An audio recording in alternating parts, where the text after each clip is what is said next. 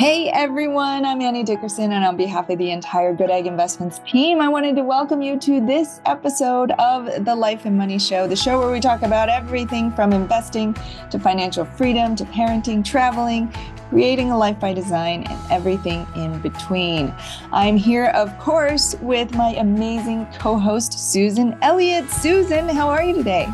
I always straighten up just a little bit when you say that, oh, thank you. Thank you. Oh, I am here. No, I'm doing really good this morning. It's Tuesdays are a fun, busy day, but we get to talk to people and have great idea sessions. It's got a great Tuesday energy over here. Indeed. Well, we just wrapped a great conversation with our guest, Charles Carillo, which we're going to dive into in a little bit here. But tell everybody a little bit about what we're going to be talking about on the show today. Charles was a great guest, and he does very similar things to us here at Goodegg. And what's really wonderful is that his backstory gave, this wonderful window into the life of how we all find real estate investing. And there's so much that we can all resonate from that. And what I really loved is his insights and experience as far as what we're exposed to as kids and how that can make a huge difference where we end up as adults. I think about that every day as I wrangle my kids around the house, as we choose activities and things for them to get into, and thinking about helping them get started along the way. A big motivator for my investing is that I'm setting them up to be able to have these decisions and create their wealth for themselves. I want to give them some wealth to be the seed, but I want to teach them how to build wealth, not just hand it to them. And Charles has some great stories about how he experienced that as a kid and how that led to where he's at. And then the second big part of where we got into today is the whole aspect of foreign investors and how helping them get into the U.S. real estate market, something we take for granted, I think, living here in the U.S., that it's an incredibly more or less stable asset class that we're able to get into and leverage in our wealth building process. And we talk a little bit about his travel experiences and how he's integrated that into his professional life as an entrepreneur and building businesses. I really liked his one tip at the end for how to set yourself up for success to be able to travel at any point you want. He has one criteria that really, really hit home for me. Yeah. We covered so much in this episode. And, the thing about the foreign investments is, we looked into this years ago when we first launched Goodegg, and it was not that easy. You had to, if I remember correctly, you had to travel to the US to set up a bank account. That was a big hurdle to getting started. But the process that Charles talks about now, because a lot of things have changed over the last several years. And so it's become much easier. So anybody can do it from anywhere. So if you're listening to this and you're not based in the US, but you've been curious about investing in US real estate, listen through, because Charles will talk about the process that you can go through to actually invest in US real estate. But before we dive in, and we're going to cover a lot here, but before we dive in, if you are, whether you're a foreign investor or you're based in the US and you're interested in investing alongside us in US-based real estate, mostly multifamily and some hotels as well, to diversify your portfolio, perhaps out of the stock market, or maybe you have some rental properties and you want to, take your foot off the pedal a little bit and be more of a passive investor. We would love to have you within the Goodegg community. A great place to get started is to join our Goodegg Investor Club. It's a community of investors just like you who are looking to build wealth for their families. So to get started, you can go to goodegginvestments.com/invest. And within that page, if you are a foreign investor, there's a survey that you can fill out to get in touch with us and let us know so that we can reach out and support you in that process. All right, with that, let's dive into our conversation with Charles Carillo. Charles, welcome to the show. How are you today? I'm doing great. How are you guys doing? We're fantastic. We're so excited to have you here. You have quite a story. You've done so much travel. You've built up multiple businesses. And so we definitely want to hear more and dig into your inspirational story. I want to start with, kind of how you got started, specifically with real estate, because it's not something everybody gets into. How did real estate come to be part of your journey? Yeah, so I grew up in a real estate family. My dad has been a multifamily investor since 1984, and those properties were they're really tough properties. They were mainly to be nice, let's say C minus, and but I remember he self managed them, and he had some of them with a partner, and they had up to like upwards of maybe 100 units before he started selling them in the late 90s. But he had like a small team that he put together to manage them, but we would go there like twice a week to different properties, and I was Oh, like, you got to see lots is of things, I'm terrible. sure. I'm like, this You're is like, like the I worst never thing. want to do this. Like, this is like the worst thing I've ever seen. But it was, you're young, and then it's different because you go to your friends' houses and, they're more, they have more professional parents, let's just say, that have gone to, they're not attorneys or like, so all this kind of stuff. And you're like, oh, this looks more like straightforward. Like, you know what I mean? Coming in at this time. And my dad's at all different times getting calls and stuff like this.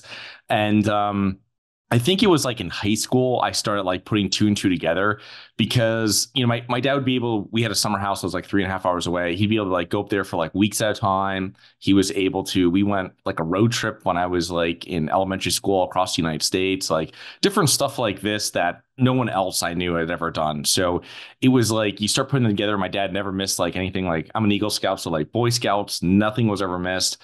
I played lacrosse in high school and college, nothing was ever missed. And it was like you didn't see that from other parents, no matter what their profession was. So I saw That's that so and I was like, interesting that you saw the yeah, parents that had these like traditional, easy looking paths, and then this messy path that your dad had. But then you had that epiphany later on of like, ooh, wait a minute.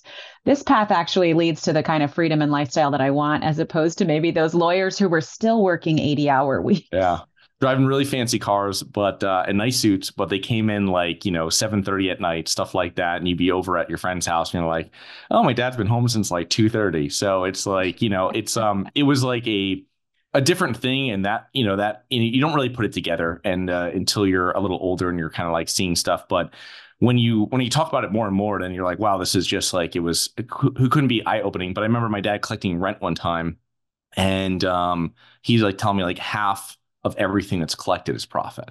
And so it would be like, like you see that yeah, I don't know, he's like, this building pays for your braces. I remember him telling me one time. So it was like something like that. It's kind of brought back Yeah. to your level of like a middle schooler. And you're like, oh, okay. Like I understand this now. Like I understand how this all works and everything's put together and it's not traditional, but like now I know why you've done it. And so yeah, that was that. And then, I got out of college in '06. My dad really pressured me to buy a property.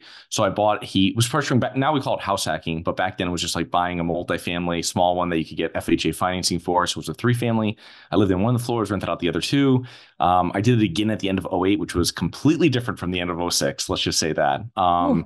Every time you turned on the TV, it was like, CNBC, it was just like, it was just like 2 months. I remember the second property we bought was 2 months after Lehman, and it was like 2 months before it made off. So it was just like every time you turned it on, something was going down. Someone went bankrupt. Investors were losing money. And then it didn't get better for many years. And it was just like, Were your did the friends project? at that point? I'm curious. So were because you were still in your early 20s, I assume, Yeah. at that point.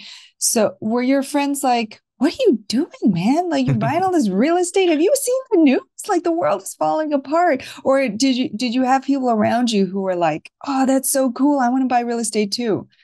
I had one of my really good friends. He got a job at a private equity firm, very traditional type, Connecticut college person. And it was like, and it was, he was just like, he was asking some of the numbers and he was like, I had never even heard what IRR was before. Still didn't understand what it was, or and I was like, man, it's not that difficult. Like, I got this. There's rent, there's expenses. Like, I had this really simple, like, it was like on a Word document spreadsheet I showed this guy. And he's like, well, we put it in here for time value of money. I'm like, it's a 3-family apartment. It's not, like, it was just like, as my dad was a back of the napkin type investor. You know what I mean? Like IRR, I don't know anything about that. I know cash on cash. I know like interest rates, like, I know. And like, that was kind of how I started out. And you got to get a little bit more sophisticated if you want to start taking people's money. But it was something that at that point, Yeah, it was just, pretty straightforward. You know what I mean? I bought them very close to each other, literally like less than a half mile from each other, so I could manage both of them. And you learn a lot when you self-manage property. I mean, it's just, especially they were C-class properties. My dad really pushed me to buy better properties, and they were like C. Then I bought a C plus type thing, and they're better. They're much better than the ones he had. But as I've like really gone through in my real estate career, it's more like all now into Bs and stuff like this. You realize that the consistency and the tenant base and how it makes it so much stronger for you, and then also easier for you, and then also stronger investment for your investors as well. So the natural progression, I don't think anybody really starts off with A's. It's really just like, they start in their way up, and then hopefully they're not starting in D. Hopefully they start in C though. But very cool. Very cool. How have you helped people like overcome that challenge? What are some steps that they've taken to be able to invest in US real estate? Usually the usual progression of how this works is that first of all, if I have an investor that comes to us, whether they want to be active or passive, I don't really speak to too many active investors that much anymore. But with passive investors that come to us, what really happens is that first of all, I'll just connect them. If you want to be active or passive, if you reach out to me, I can send you a list of different accountants, attorneys we use. Most of them are here in Florida, but they work all over the United States, depending on where you want to invest. But usually that's the first thing I do is I'll give them a list of different accountants and attorneys that they have to reach out to. And then I'll kind of go through the normal progression of how this works is, first of all, they'll set up with they have to get an ITIN number, which is like individual tax ID number here in the United States. They want to work through one of those professionals because it really speeds up the process. But still now working with one of those professionals, it pretty takes long. It's like 7 to 11 weeks as of like the IRS website recently. So it's quite the process. And then after that, it's usually now they're coming in as really, that's kind of like having their SS number for us, social security number, where they can now set up their corporation.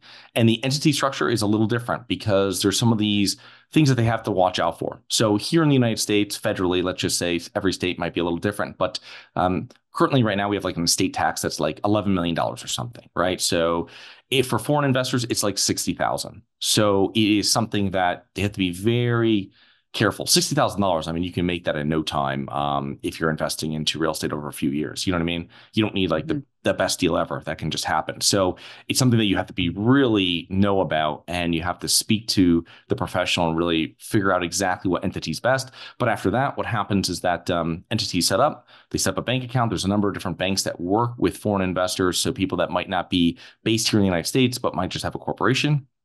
It used to be difficult a few years back, but now there's a number of different, especially online banks. And then after that, now they have their US entity, they have their US bank account, and now they can just use that as kind of like their holding company. So they can passively invest in syndications.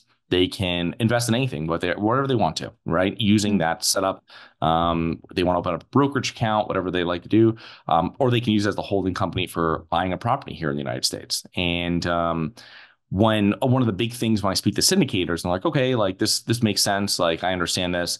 There's a couple extra steps. Number one is that we never want to accept any money from foreign entities. We want to make sure that the wires are coming from US entities. And that's twofold. Number one is because they've done what banks call KYC, like know your customer. And the second thing is that because we're not able to do that as syndicators, we don't have access to, I'll just mention like Bank of America's KYC department of checking where money comes from. And the second thing too is that everybody knows that syndicating, as you're getting closer to that deadline, people like to send in their wires. And I've known a couple of people that have had wires that they sent in. People actually sent them, and they got held up because one of the company names that they were sending from foreign was on some sort of blacklist, right? Of something. And it's like the money gets held. And now what do you do when you're trying to close on a property? So it's like just accept it from US entities coming in. And after that, it's pretty much straightforward. Everything else runs the same. The syndicators, they have to speak to their accountant. They might have to do some sort of a withholding on those investors. But other than that, it's a pretty straightforward process. There are a bunch of syndicators that don't like doing it, and there's a bunch that do. So it's something that if you do want to, if you're a syndicator, it's a great way of really opening up people to invest with you. And as a foreign investor, just making sure that people are aware of that upfront, that you are a foreign investor, and with a U.S. entity or whatever it might be, that allows you to be entered into a lot more deals than you previously might not be able to. So it sounds like no matter where somebody lives, they don't necessarily need to come and live here in the US or even visit to set everything up. They can do everything virtually. Is that correct? That's right. Yeah. Used to be with the bank accounts, it would be difficult, but everything else can be done. And now that those people are using an agent or an attorney to set up all their stuff, like their, your corporations, just like you and I would, they can do the same thing.